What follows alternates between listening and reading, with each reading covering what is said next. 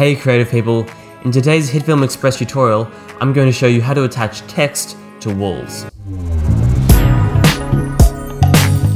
Today's video tutorial will be rated 3 out of 5 on the difficulty scale.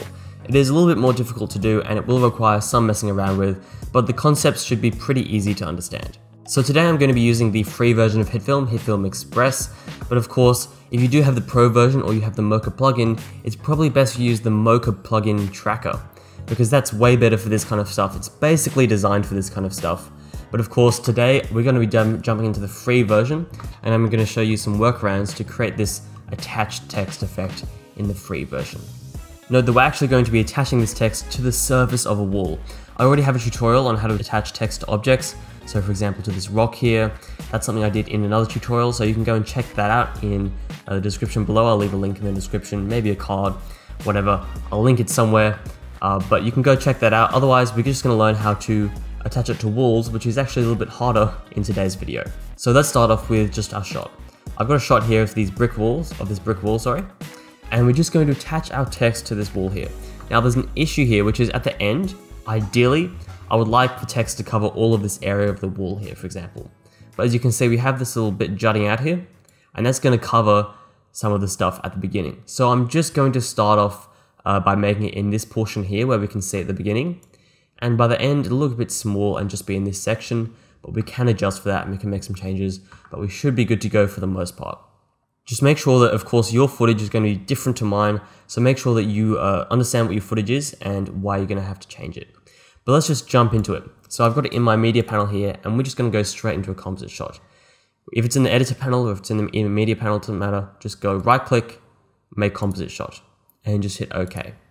This will make a composite shot, which is where we can do compositing, and it's much easier to layer stuff on top of one another, and you can track stuff in a composite shot, which you can't do in the editor. So that's what we're going to do now. But before we track stuff, we're just going to create our text. Just go new layer, text, and it'll create a new text layer. Then go to our text tool over here and just start typing. Once you've typed all your text, you can highlight it all by double clicking by dragging over all your text, so you can hit Control A to select everything. Then you can go in your text panel and adjust all of the properties such as font, font size, and all of that. Now you're probably wondering why I've made everything so huge, and the reason for this is that we want it to basically fill the frame as best as possible. So I've made it pretty big. It doesn't really matter what size it is, but we can always scale it up later. But if you make it a pretty good size for your comp, then you should be good to go. So now that we've got our text, it's time to start putting it on the wall. And the way we're going to do that is we're going to track our base footage. So let me explain to you basically how this is going to work. Because our text layer basically has 4 corners, we want to track 4 corners on here where we want our text layer to be. So we're going to track one point of this wall, another point here, another bottom right point, and then a bottom left point, and we're going to then put the text layers bottom left, bottom right, all of those points, and just track them and keep them on those points. So it sounds pretty complex, but it should be pretty easy once we get going. So let's start off with our tracking. Just hide your text layer by clicking on the little eye there next to the layer. And then open up the layer, and you can see a little tracks menu here. It should have been fixed, but in old versions of Hitfilm, if you have an old version, the plus sign wouldn't show unless you extended this, so make sure you extend this so you can see the plus sign. And then just click it, insert tracker, and we'll get a new track. Now, we have this huge track panel over here. So what you can do is you can just drag this, for example, into the trimmer up here, or alternatively you can go into the workspace comp area and just choose compositing, and that'll give us a big viewer and it'll give us a dedicated space for our track. I'm just going to keep up in this compositing area for now, and that way everything's kind of just laid out pretty nicely, but you can always go ahead and reset your layout if that's what you so desire. So in changing all of this workspace, you might have stuffed a couple of things up. First of all, you just want to make sure you're selecting your tracker here. Then you want to make sure you're in your track panel somewhere, and you want to also make sure you're on your layer panel over here. If you're on your viewer, I'll explain the difference between these two now. The viewer shows the whole comp. So for example, your text, everything that you've added in your comp. However, the layer just shows the layer that you've selected. So if I select my background layer, it'll just show that. And if I select my text layer, it'll just show the text, although text layers are a bit different, so it doesn't actually show the text layer. But we can show the source layer, the background layer, and if we click on our tracker, then we can use the layer to adjust our track point. So make sure you have the layer here selected as well as your tracker, and you have your track panel open. So let's begin. This is our track point over here. You can scroll in to zoom in. The red box is basically the feature you want to track. So any pixels within this area, it will track. And anything within the green box is every frame, it'll search for our feature, everything in the red box, within the area of the green box. And it's handy to adjust these because if you have a lot of movement in your clip, you will have to have a big green box because the red circle will move around a lot. But if you don't have much movement, like in our clip for example, you can just keep the green box relatively small. So let's go ahead and adjust this to be where we want it to be. I'm going to make this our top left corner track. I'm going to zoom out a little bit. You can use right click to hand over your comp like this to move around. And I might just make our point over here somewhere. So I'm just going to drag inside, drag the point over here. Now make sure you don't mess around with this anchor point in the middle, just keep that in the middle. You can adjust the size of your red box by clicking and dragging on the corners like so. Make sure you choose a high contrast area somewhere. So I don't know if I want to go that high or that low. Yeah, that looks good. I might just choose some area like this. And generally the smaller the feature you're tracking, the better results you'll get. So I'll track something pretty small like that. And then because I don't really have that much movement in my clip, I'm just going to make the other box, the green box, really small as well. Then I'm just going to go back to default. And you'll notice actually I've made a bit of an error here. I've gone all the way 2 seconds into my timeline, which is not very good. So I'm just going to go to the very beginning. That way I can track the whole footage through. I'm just going to move this point into place again. And I'm just going to move out. And we're going to track, as I mentioned before at the beginning of this video, we're going to track from the beginning, because if we track from the end, you'll notice that some of these points, for example, will disappear as the wool covers them. So we're just going to go and track everything from the beginning. So make sure your point is in the correct place. Then go over to your track panel here. The type you want to leave on single point, because we're only going to have position. We only need the position of one of these points, and we don't need rotation or scaling. Method optical flow, you should just leave all of this on the default. Optical flow usually works best, and template match works pretty well as well, but you need to know what you're doing to select each one of those and to adjust the options. So you could just leave it by default. And we just want to hit the track forward button here, which will track this forward. If we're starting from the end here, we can hit the track backward button. Or if you're having a particularly difficult time tracking, you can track forward 1 frame at a time and adjust it every frame.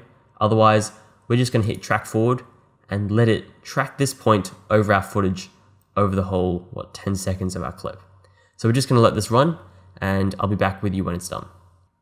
Oh, by the way, before we finish this track as well, I just want to mention that if it stops, for example, or if it stuffs up, you can just go to that frame and reposition your track and start tracking again until it stops or it stuffs up. Then you can go back to that frame, reposition your track, and track forward again.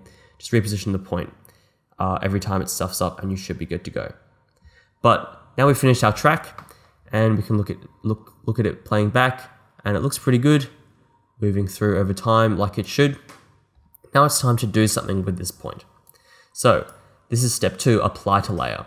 So to apply this movement data, we need to create a new layer which will have this data applied to it. So go new layer here and select point. This will create a new point layer.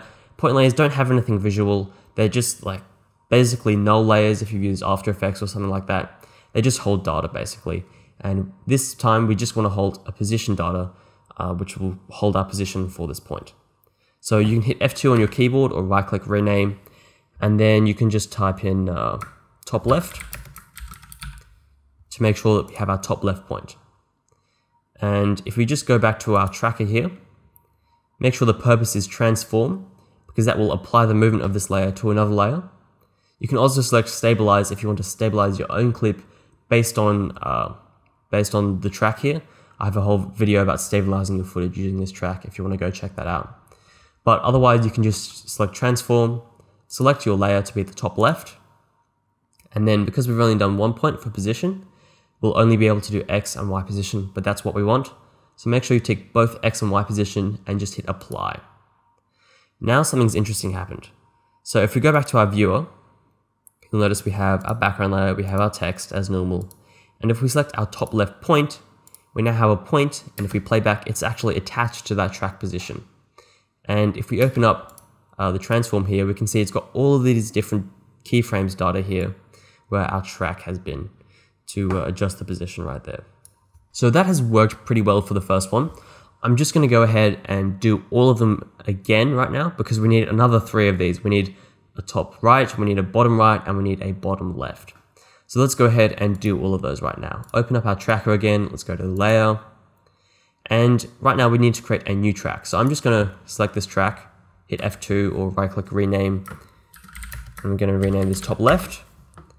And then I'm going to add a new one, click on it, rename. I'm going to go bottom left, I think. And in a test I was doing, I made this quite small, I made it down here, so I might do it a little bit lower just to give us some more room.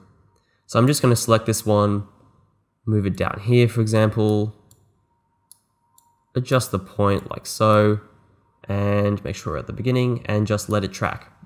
Okay, cool, so our track's done. Let's go through those steps again. New layer, point, rename this bottom left, then go back to our track.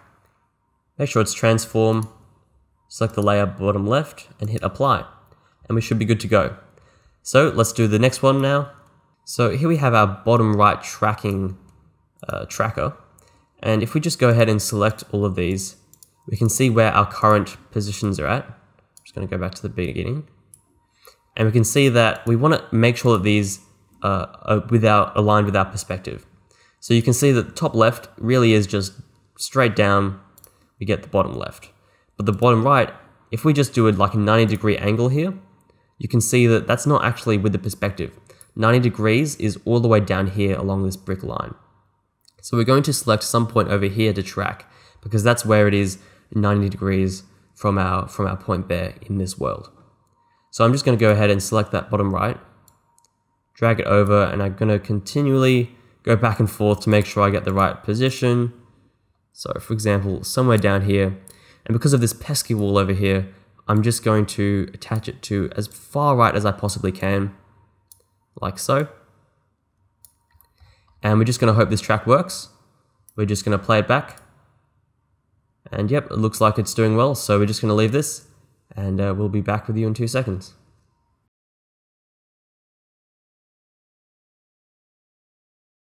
So now we've got all of our 4 points. So let's go back to our viewer, close all of this up, and let's look at our points.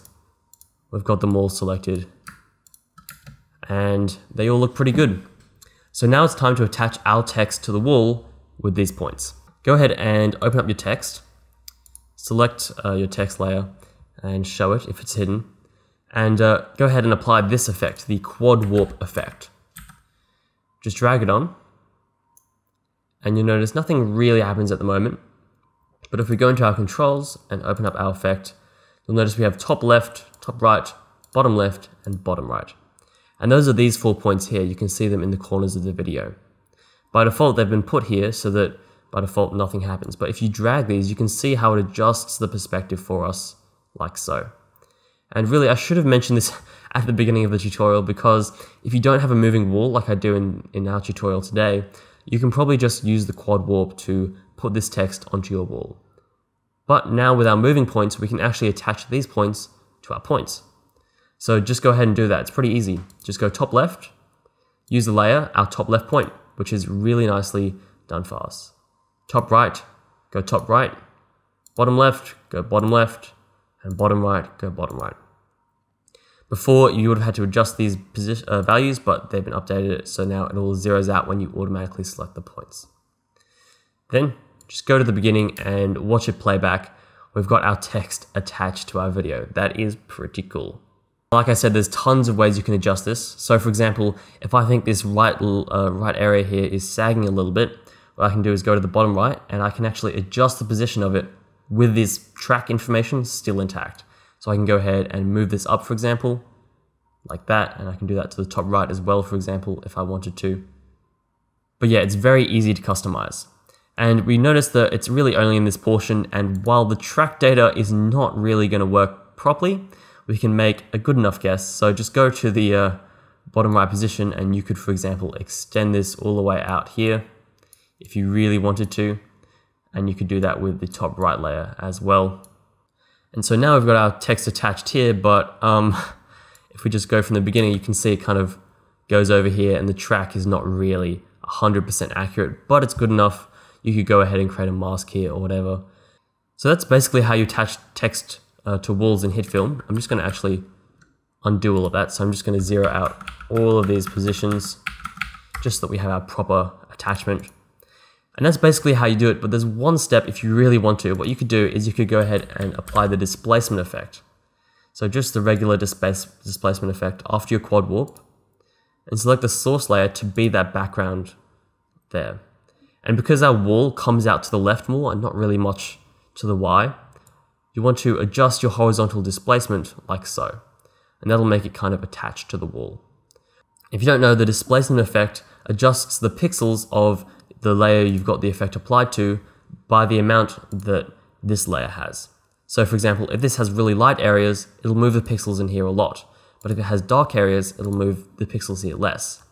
And so that's where you get this texturing going on, because where you have bright bits on this layer, it'll move it a lot. And where you don't, it'll move it less. So it looks like it's kind of attached to the map of the wall. So if you wanted to go for that kind of thing, you could also adjust the blending mode, perhaps make it a different color, for example, and attach it like that. But basically that's how you do it in Hitfilm. If you did enjoy this, then please give this a huge thumbs up, because it's one of my favorite effects, and you guys have been asking it for a long time. So well, here it is. And if you want more content just like this, of course you can subscribe to my channel. I do make other Hitfilm Express tutorials, a ton of other Hitfilm Express tutorials, and also other video editing and other software tutorials as well. Of course, you can follow me on Twitter and all that good stuff. I'll see you in the next video. Stay shiny.